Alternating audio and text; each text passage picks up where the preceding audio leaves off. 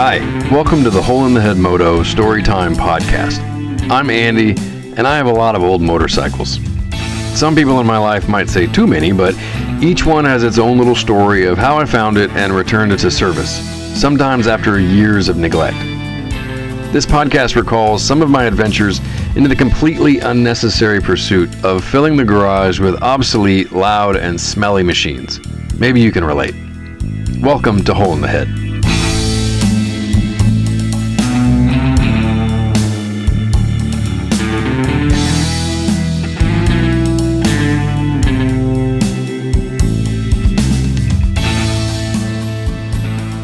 This episode is called Mommy Dearest, an ironic nickname for my mother who couldn't be more polar opposite than the 1981 Joan Crawford biopic. As you'll see, she's actually been more like a partner in crime, an enabler, really, in my vintage motorcycle pursuits, but we'll get into more of that later. My first experience with a Moto Guzzi was with a later model, the Quota, an odd name for a motorcycle model, but Italians. I used to share a shop with a small community of DIYers, and one day, the eldest and arguably most experienced of any of us brought in his weird tan dual sport, and within an hour had the entire thing stripped down to the engine case to replace some seal or another, and had it buttoned back up before we left for the day. I wasn't very familiar with Guzzi's heritage, but I asked him how he liked working on it. He sort of dismissively said, it's a tractor engine. I chuckled a little, but if I'm honest, I didn't have a clue what he meant. For all I know, Moto Guzzi used to make tractors. I mean, if Ducati started out making radios, why not? Curiosity would eventually get the better of me, and then I had to have a transverse twin. I mean, other than my very first bike, a Honda CX500. When I did, I finally got the joke. Moto Guzzis are simply designed, and they're nearly indestructible. I've grown to love the Guzzi brand, mostly because of this simplicity. They're generally easy to work on, they're not terribly complicated, and for the most part, they're reliable. The Moto Guzzi company has had some financial ups and downs, but the iconic shaft-drive 90-degree V-twin engine has remained largely unchanged since the early 1960s. It's been incorporated into a wide range of offerings, from the V7 Sport in 1967 through to the contemporary Norges and Stelvios. Though of course the latter are much more technically advanced, the setup is the same. I had the opportunity to visit the original Moto Guzzi factory in Mandello del Lario on an extended trip to Italy a couple of years ago. And while that can be its own episode, what I will tell you is that the entire town lives and breathes Moto Guzzi, and it has been doing so for nearly 100 years. For me, that just perpetuates the brand's apparent mindset of, if it's not broke, don't fix it. This story is about my 1972 V750, or Ambassador. It may not have been designed with an American audience in mind, but if you put it next to a contemporary Harley, you'll see the similarities. Long, low, heavy cruisers that eat up miles comfortably. It's also notable that Guzzi created a police version for the California Highway Patrol. But anyway, enough of that. I hope you enjoy this episode, Mommy Dearest.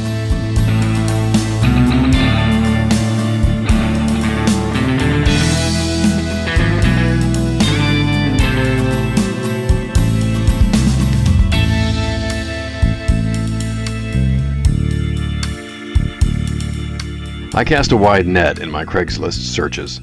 After all, why should something as piddly as a few thousand miles keep you from at least knowing what's out there? I've found great deals on really hard to find projects in completely different time zones, and while I couldn't move on it, I passed along the info when I could through Twitter or Facebook because, by God, someone needs to get over there and pick up that Triumph GT6 or the Perilla project. One fall evening, I was flipping through the usual notifications and saw a listing for a very dusty, fairinged out tourer scheduled for an estate sale in North Dallas, vaguely titled Moto Guzzi Bike. I could see that it was an Ambassador, the slightly smaller 750cc brother to the Eldorado's 850. The price was right, but the timing and the location were not. The Ambo was up for public sale only on the following Friday morning, and there would be no holding on the part of the seller. First come, first served. I've evolved a certain level of acceptance at the multitude of deals that I can't get to, but this one was actually near my hometown, where my mom still lives. Surely we can make something happen? Now, my mother is awesome, if only because she's always been a good sport with my weird or normal interests and hobbies. Like when I collected baseball cards as a kid, she'd haul me to some hotel convention center on the other side of Dallas for a trade show, or during my comic book phase, which may still be ongoing, she'd patiently wait in the car while I pored over bins of old clearance books or drooled at the collectible ones behind the counter of the one comic book store in our hometown. True to form, she humors me even now by asking about my recent auto or moto acquisitions, and I'll share my recently acquired knowledge on the history and peculiarities of any given marque or model, and really just practice my justification of why I've picked up yet another non-running vehicle. This sale was in a particular area of North Dallas, which was at a residence not far from her office. I also knew that our boss, for whom she's now worked for more than 20 years, would quickly forgive tardiness if it had to do with a ridiculous motorcycle errand. He and I have shared a few motorsport stories, and he's got a pretty amazing collection himself. I gave her every opportunity to say no to my crazy proposal, but when I suggested she pop into the sale to recon the situation, she was in, easily. Because if nothing else, it looked like they may have some really neat antiques. Here's some more you need to know about my mother. She's short, exactly 5 feet tall, with wispy blonde hair and a little frame that's, we'll say, top-heavy. In her younger days and even now, that stereotypical busty blondness was a foil for her extreme decency and common sense. At first blush, she's pretty easygoing, maybe even unassuming, but, and maybe because she's a Leo, she can be a lion when she needs to be. She is savagely loyal. Her pride is paramount in every sense of the word. And while her height might make her easy to overlook, underestimating her won't do you any favors. And I say all that because it makes what she did on Friday all the more impressive. On Thursday night, all the pieces were in place. I had called the estate guy and told him to expect my agent, i.e. my firecracker mom, in my place to see the bike. He still wouldn't sell it early. Mom was going to get to the sale a few minutes before it opened, and I had a tow service on speed dial if things went well. Mind you, I'm 2 hours behind Dallas time, so I was only mostly awake at 6:30 when she called to tell me that she had arrived at the sale to see a line from the front door of the house all the way to the sidewalk. She got in line anyway, that bit about loyalty, and after some inevitable Texas we're all in line together chit-chat, it turned out that the big loud guy in front of her was there for the Guzzi. First come, first served. The cards didn't seem to be stacked in our favor. However, to continue that metaphor, she kept her cards close and didn't reveal her intentions. If I know her at all, she probably said something like, "Oh, that's neat," and maintained her appearance of just some sweet lady here for the antiques. No threat to a big man about to do a deal on a motorcycle. We checked in via text every 5 minutes or so until the sale started. At 9:07, she replied, "You want it?" She used the letter U, omitting the Y and the O. And I didn't need any explanation. I replied, "Yes, please," opting for PLZ instead of spelling out please. At 9:15, she called me with the whole story.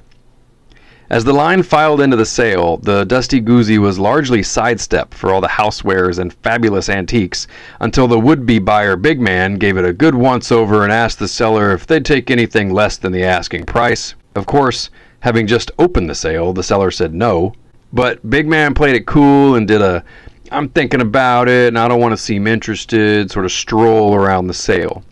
Then, the short, unassuming blonde grabbed the seller's attention and quietly declared, "I'll take it." I like to think that the seller immediately recalled the phone call he had the day before with some dude in Seattle and smiled. They shook hands, and she turned her attention to the carnival glass in the corner that was calling her name. Big man pushed his way through the shoppers to plead his case of dibs, but the deal had been done. His plan of hardball had backfired. Sorry, buddy. Mom bought a few other things that she didn't need, apparently a hereditary trait, and the seller agreed to hold the bike until the next day. And the pickup wasn't very noteworthy except to pass along this little tip. AAA does not endorse this show, but they are a fantastic resource for those of us who often need to pick up non-running vehicles. But my assumption of their usefulness in this case was a disappointment. The account holder must be present when a vehicle is towed. More precisely, don't tell them you won't be there. But luckily there was a tow company I could get over last minute.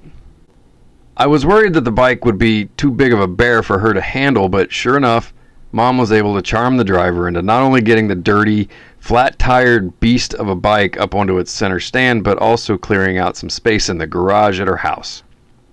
In 2 months, I would drive from Seattle for Christmas, pulling a small rented trailer, eager to meet my new Italian friend and bring it home.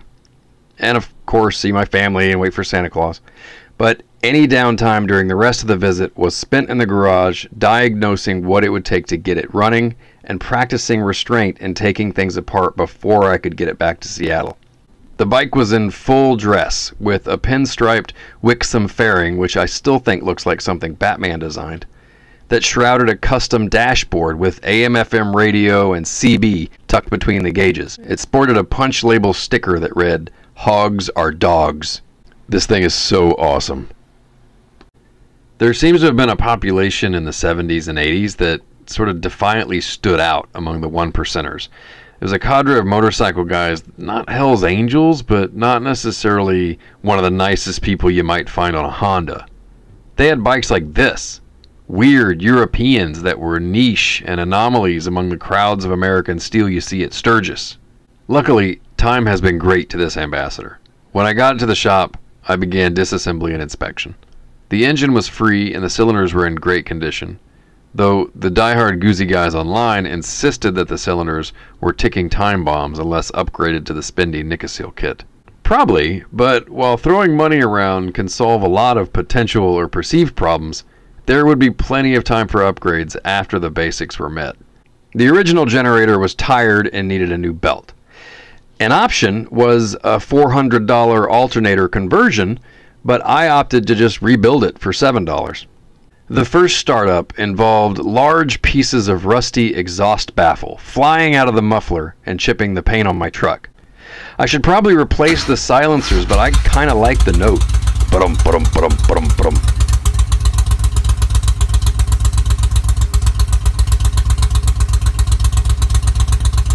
My first ride was with a crazy uncle-type friend who I've known for decades. He was visiting Seattle in his incredibly tricked-out Harley whatever-a-glide, which, or really whom, he refers to as Priscilla. If the speed limit were as fast as you can, then it would not have worked, but we kept an easy 70-mile-an-hour pace, and I enjoyed riding giant cruisers with my friend. At the end, we stopped at a car wash so he could detail his chrome, and while waiting, I just gave the gas tank a good wipe and caught Pokemon on my phone.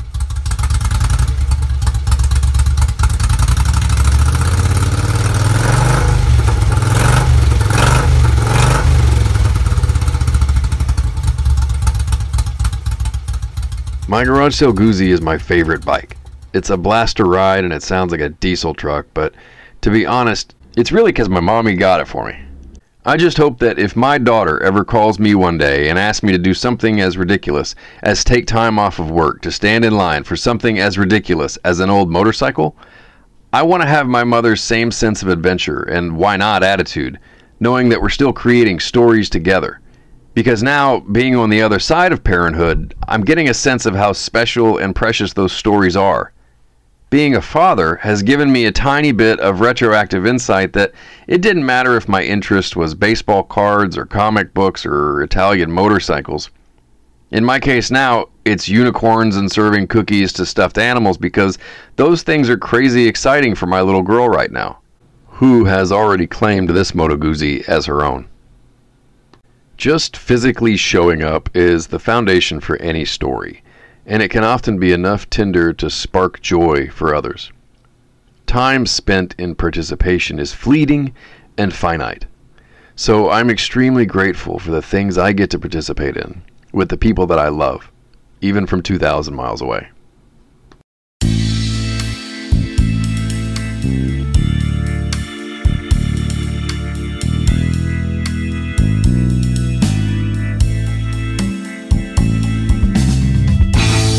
And that's the truth.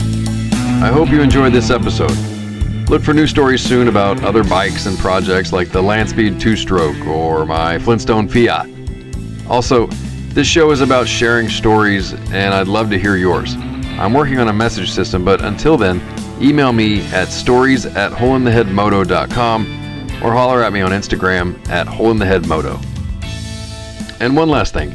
If you like the Storytime podcast so far, hit subscribe. It really goes a long way in getting us off the ground. I'm Andy. Thanks again.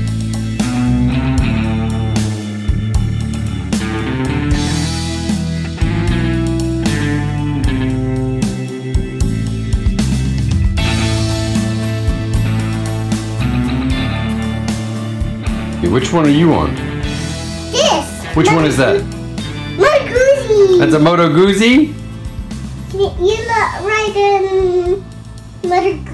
You write a W. I'll ride the BMW. Okay. You ride the Guzzi. Okay. Okay, be careful. Roll, roll. Moto Guzzi.